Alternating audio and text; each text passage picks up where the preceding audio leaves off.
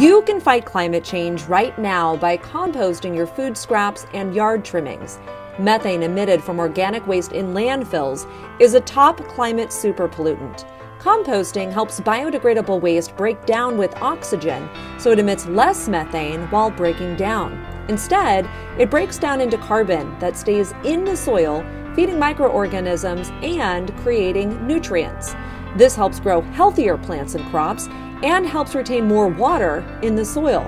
When we apply compost to soil, we capture carbon by supercharging the soil and pulling carbon out of the atmosphere. Soil has the ability to hold or sequester large amounts of greenhouse gases to keep them from contributing to climate change.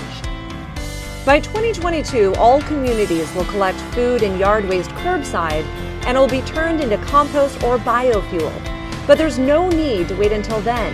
You can easily compost in your own yard and fight climate change right now.